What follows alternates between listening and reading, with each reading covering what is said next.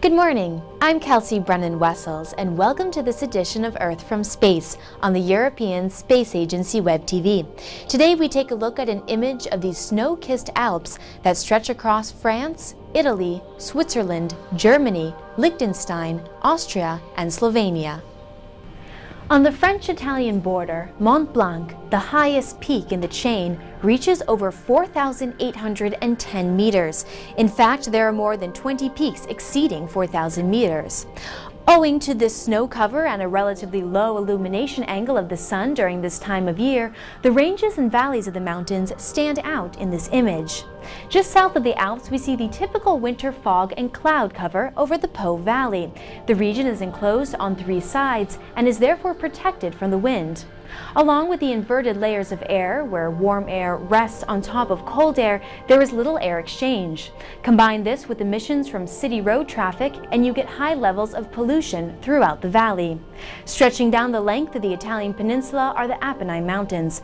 Most of Italy's rivers find their source in the Apennines, including the Tiber and Arno. Several lakes are visible. In the lower right corner, we can see Italy's Lake Trasimeno. It is green because no major river flows directly in or out of the lake. Closer to the Alps is the long Lake Garda. With an area of 370 square kilometers, Garda is the largest lake in Italy.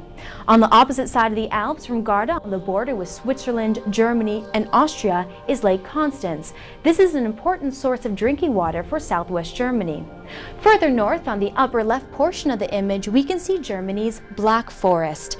This image was acquired on the 16th of January by ESA's EnviSat satellite, the largest Earth observation satellite ever built.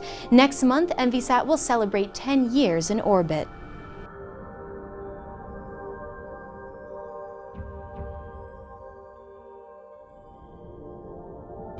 And that brings us to the end of this edition of Earth from Space. We remind you that we broadcast online every Friday at 10 o'clock Central European Time, and you can watch us on our website or through the ESA app on your mobile device. From the ESA Web TV studios, I'm Kelsey Brennan-Wessels.